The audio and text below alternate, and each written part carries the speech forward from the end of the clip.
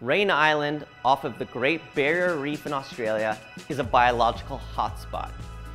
In a single year, up to 12,000 green turtles will nest there. It's the highest population of nesting turtles in the entire world. Here, tiger sharks also actively consume green turtles. And in this turtle nesting season, they have huge amount of opportunities to feed on live turtles.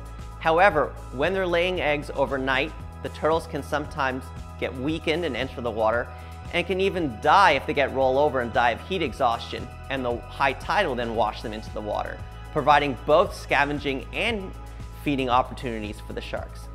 So we were interested to know if the sharks were primarily scavenging on those carcasses or looking for the weakened individuals, or if they were taking advantage of this huge food pulse of live turtles. Our behavioral data from satellite tagging suggests that during the nesting season, the tiger sharks are primarily there to scavenge on the dead turtles that get washed in their water, as well as potentially the weakened individuals that make their way into the water. They're probably having to patrol the island, wading through hundreds of live healthy turtles on a given day.